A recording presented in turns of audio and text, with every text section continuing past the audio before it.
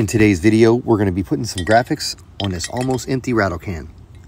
Hit that like and subscribe so you can see what I get into next. I post hydro dip videos up just like this one every Wednesday morning between the 9 and 10 o'clock Eastern Standard Time. Without further ado, let's get this can prepped up so we can get some graphics on it.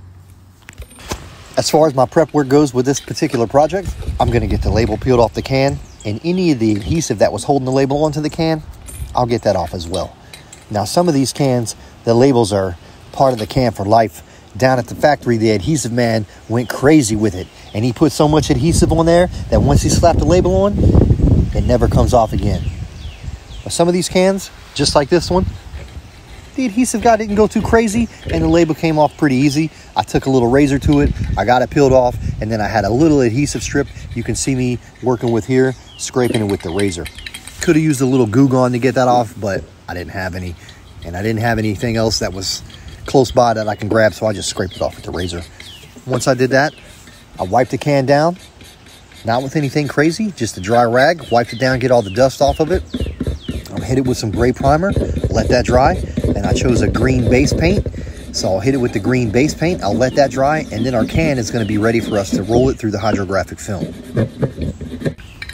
All right, so I've got all the label off, I've got all the adhesive off, and I'm just left with a nice can base right here. Gonna take some 2x primer, got down at the local hardware store, put it on my turntable here, 10 to 12 inches, overlapping each spray as I go.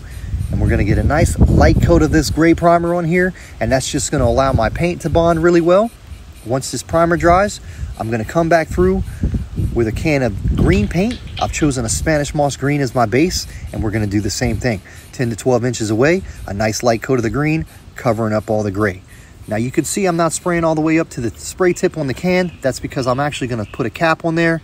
Once I do the dip, I'll use the cap to kind of hold the can and roll it across my film when I'm getting the graphics onto the can. So I usually don't prep all the way up top there because I'm gonna put a cap on it anyway. Now you can see I'm putting my green base paint on here. Now that base paint is cool because parts of your film is transparent, and whatever part of that film that's transparent, your base paint is gonna show through. So you can always switch up your base paint and change the look of your graphics or your film look because your base paint's gonna be a different color. It's actually cool to play with and change up your base colors on all the films because it just gives it a totally different look.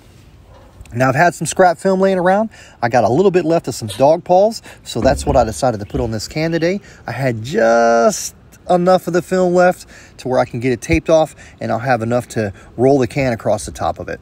Now the reason I'm taping off this film is because, one, it's a small piece and I need as much of it as I can to work with. So I want to tape it off. That way when I set it in the water, it doesn't crinkle up on me. Sometimes when you have such a small piece, it'll like roll up on itself and fold up on itself, and you have a wasted piece. So I'm going to get this all taped off. It's going to stay nice and flat. I'll lay it on the water. The tape is also going to help it from spreading once I hit it with the activator, and it won't spread out too far because again, it is a small piece and it's going to have a lot of room to move around in the dip tank. Now I'm gonna roll the can right across the top of the film. That's how I dip my cans or my tumblers. I roll them because that's the way I found works the best for me. Some people, depending on their graphics really, can dip them straight through and it'll work out. Usually with like the wood grains or some type of graphic like that. So I'll get this tape around this thing and we'll get it transferred over onto our dip tank. And as you can see in the background, my dip tank is out of commission.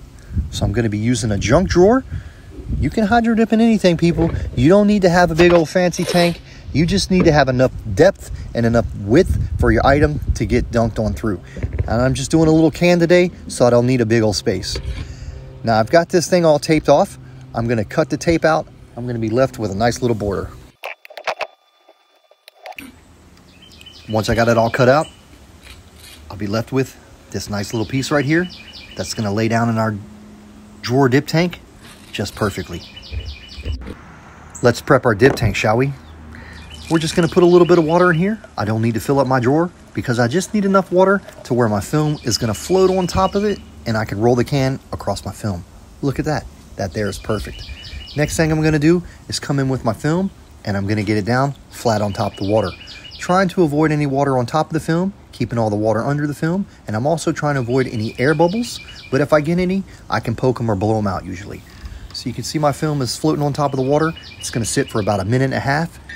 And the next thing I'm gonna do is come through with my activator, and then we'll be ready to roll our can. With the activator, I'm gonna do a nice light pass from left to right, and then again from top to bottom, or vice versa. I'm throwing in some tape right here, as you can see, just so I can border off this film a little bit. I just felt like I wanted to hold it in place a little bit more, because once I activate it, it is gonna start to spread. You'll see it start expanding, even with this tape in place, and I have a very thin border, so I just wanted to add a little bit of extra so it doesn't get too carried away on me. Now I'm activating the film. You can see it's expanding, and it's actually glossed over very nicely, and it looks like you just got paint floating on top of water. I'm gonna take my can, I'm gonna roll it right across them dog paws right there. And you can see the graphics are bonding nicely. We give it a little bit of a sploosh. When you see me putting it back in the tank, all I'm doing is trying to rinse off a little bit of the goo that comes along with this process.